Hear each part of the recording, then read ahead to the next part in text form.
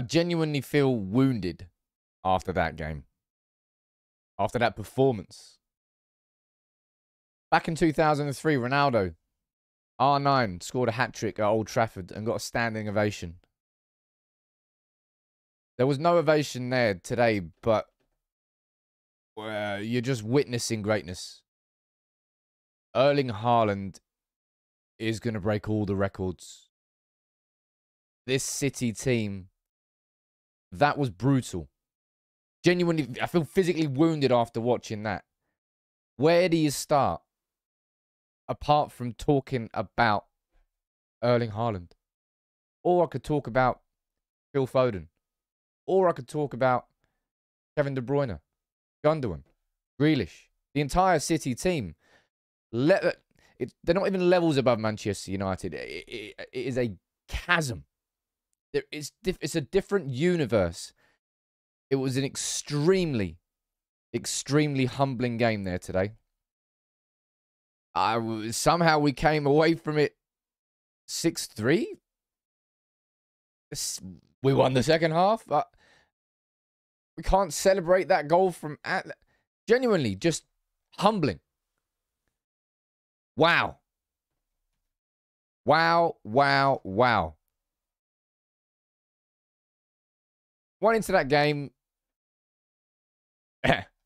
worried, scared. Did not expect that. And it wasn't just from Erling Haaland. Phil Foden got a hat-trick as well. All over the pitch. The one thing I wanted from this United team today was to show the sort of backbone that we've seen against Liverpool. We saw against Arsenal, Leicester, Southampton. But just like we did in the first 2 games of the season against Brighton and Brentford, we froze in the lights. It felt like that game was too big for that team at this moment in time. They cowered in it. They didn't know what to do up against a City team that were absolutely relentless, brutal. I don't know what superlative you want to describe that game with, but to see what Erling Haaland just did to us. 3 hat-tricks in his last 3 games. He's going to break all the records. He's going to break all the records. And I'm just glad that we've only got to play him one more time this season in the league. That was devastating. Devastatingly humbling for Manchester United. I went into that game today. My prediction was a 2-1 loss. Good luck if anybody predicted a 6-3 loss. My prediction was a 2-1 loss, but a game that I felt I wanted to see United come away from and go, you know what? They did everything that they possibly could.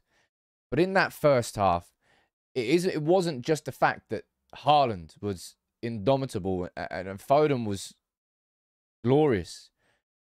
United were abysmal. We could not string a pass together. Christian Eriksen could not get on the ball.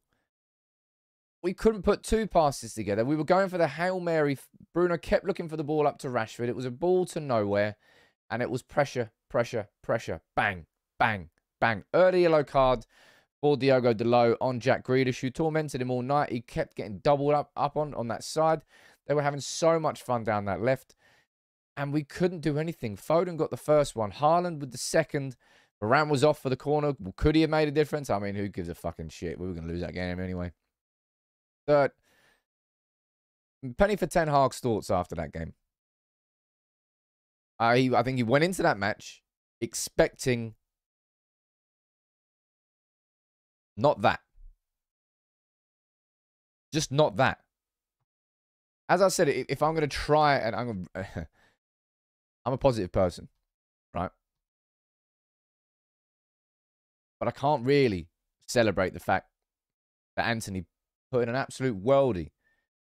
2 games from him in the Premier League so far. Arsenal and City, 2 fantastic goals from him. Anthony Martial coming off the bench. He's our starting number 9. He would have been our starting number 9 if he wasn't injured. 2 goals from the bench. That penalty right into the top bins. Cracking from him. And at the very least, we took advantage of the fact that City took their foot off the pedal. Which is, you kind of expected if you're 4-0 up.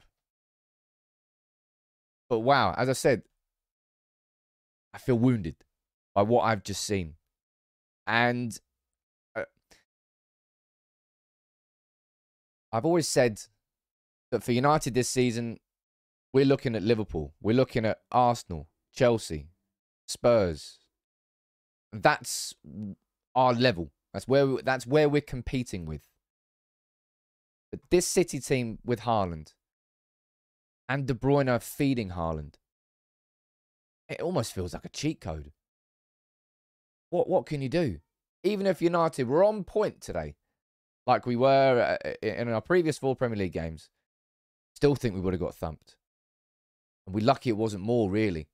To come away from that with a 3-goal loss, somehow, feels like we salvaged something. And that's a real stretch.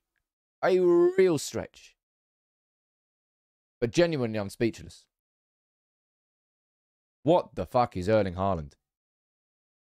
What is he? What are you supposed to do? Genuinely, how? How are you supposed to stop that? Honestly, I'm staggered by it. But that's where United are. That's where City are. And, well, we all knew that they were, well, levels above us. I don't think we thought the level was going to be that big. Now, I don't think that Erik ten Hag is going to walk away from this game, slam his players, start dropping everyone, making them go and do 17-kilometre runs, X, Y, Z. I don't think he'll do that after that. And I'm not going to be here trying to throw him under the bus. If I'm talking about individuals in that game, but McTominay, an absolute stinker. Been so good in the last 4 games. Erik ten Hag trusted his team, put the same 11 out there, and exploded in his face. The trust was gone. The trust is gone now. Back to square one. And that's kind of what happens when you got a month in between Premier League games. You can't hold momentum over a period of a month with no Premier League games in between. Eriksen was never on the ball. We couldn't pass it out from the back with the ball. And it just kept coming back. Again and again and again and again. And a goal and another one. And a 2-0 and a 3-0 and a 4-0. I'm not surprised that the away end was empty in a half-time. Savage. Ruthless. Barbaric. I don't know what word you want to describe that performance, attacking performance from City. And bear in mind, by the way, they didn't have their 2 starting centre-backs or their holding midfielder. They went and did that to United. It was back in 2011 when they beat us 6-1. 11 years later, and what? 4 Premier League, 5, 6? I don't know how many Premier Leagues. I don't want to think about it. They've gone and scored 6 against us again in the Premier League. Eric's going to have to somehow take something from that game. It shouldn't be a result which derails our season.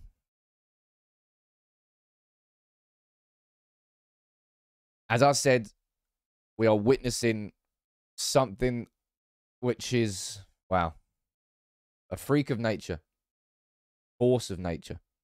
Erling Haaland is going to break all the records, and, well, he's just bagged 3, got a hat-trick on his derby debut. I mean, I think you can probably tell in my voice here, like, genuinely, I'm just like a gut punch. Because I know, and I knew that there is, and well, there is a golfing quality, but just the brutal force of that performance. It was like a left hook, right hook, and an uppercut, and then a headbutt, and then a stamp on your face on the ground. Wow. I don't want anybody to take this match reaction as some sort of like, oh, blah, blah, blah, like throwing everyone under the bus. Oh, all these tops and that. But McTominay's got to go out to start 11. Get Casemiro in there now. ASAP Rocky. And that's not just a reaction to that. It's like, you know, sign Casemiro to be McTominay's understudy, right? Get Casemiro in that team. But can we just bury that? Pretend it never happened. And never talk about it again. Ever. Please.